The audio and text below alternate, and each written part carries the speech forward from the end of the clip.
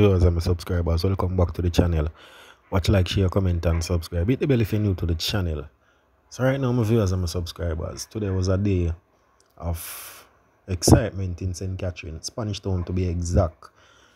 News reports is that the Dan shuffler for one order was laid to rest today, my viewers and my subscribers. Yeah man, he was laid to rest in Dovecat side of Bunman. Yeah man, my viewers and my subscribers. Spanish Town was a blockage today. All roads was blocked off. Intersection, as you can see in our video. We have a lot more video, you know, but we can't really show everything on YouTube because of YouTube policies.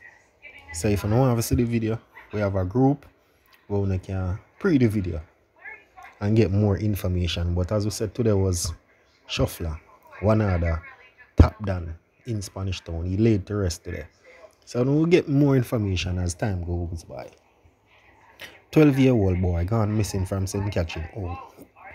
And an alert has been activated for a 12-year-old Adrian Nelson of Windows Heights, Central Village, St. Catherine, who has been missing since today, January the 14th.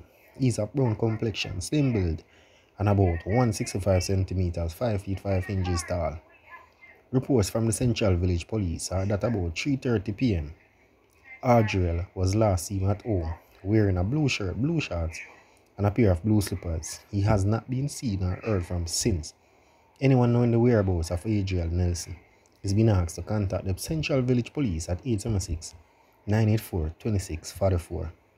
The 119 police emergency number are the nearest police station to you.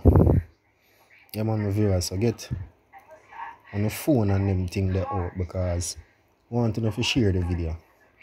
Notice we have been getting a lot of support on the channel or a lot of news on the support from you guys, but we still do the right thing. So whether we want to support it, yes or no, we still do the right thing for the people. We still bring across the news because of that we come to do and of that we are going to do.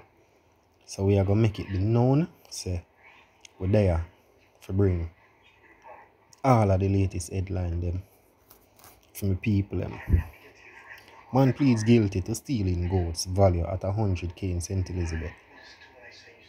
The St. Elizabeth man is to be sentenced on March 13th after he confessed to stealing 3 goats value at over 100,000 in content in the parish last year. Conroy Jackson, a resident of Mill Quarters, St. Elizabeth, pleaded guilty to prodigal larceny related charges when he appeared in the St. Catherine St. Elizabeth Parish Court, sorry my viewers, last week. The presiding judge ordered the social inquiry report and an attendance report present to the court ahead of the conviction sentencing. According to the police reports, Jackson went to content in Newmarket, St. Elizabeth sometime between July the 12th to 13, 2023 and stole 3 male goats from the complainant. A report was subsequently filed at a police station and a probe was launched. The police, acting on intelligence, went to the house in Mill Quarters where the stolen animals were found. Jackson was arrested and later charged and question and answer session in the presence of his lawyer. So continue to watch, share, comment and subscribe to the channel.